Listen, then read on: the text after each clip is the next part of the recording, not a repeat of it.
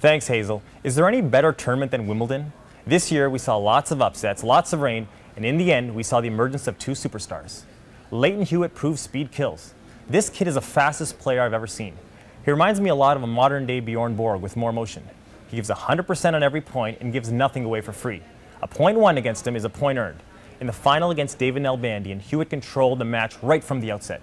Nalbandian looked awestruck out there, but really, even if he had played a better match, there's nothing he could have done to beat Hewitt. Look for more big things from Hewitt this summer, as he'll be even more dangerous as the hardcourt season approaches. For anyone who thinks this Williams-Williams finals are fixed, they need not to look any further than Venus's reaction after a loss to her younger sister. It was obvious how much this championship meant to Venus and how badly she wanted to claim her third straight title against her younger sister. As much as we like to group the two together, they are anything but similar. Serena likes to get the crowd involved and is not afraid to show her emotions on the court. Venus is a little bit more methodical and deliberate in her approach to the game. Serena got better as the tournament went on, and in her match against Emily Mauresmo in the semifinal, she really opened up people's eyes. She has the best all-around game in the women's tennis, and when she's able to control her emotions, she's virtually unbeatable.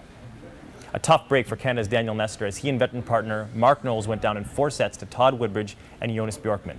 The two struggled to hold serve in the first 2 sets of the final and had a miserable returning day as they failed to break serve in the entire match.